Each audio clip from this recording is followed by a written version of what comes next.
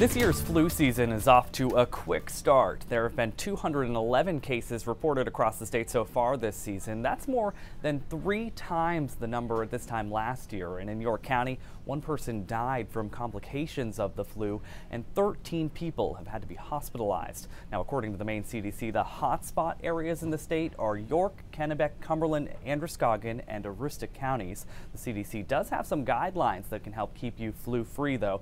They say to make sure you are washing your hands, cover your cough, of course, and stay home when you're sick, and of course get vaccinated. There is an outbreak also of pertussis at Freeport High School.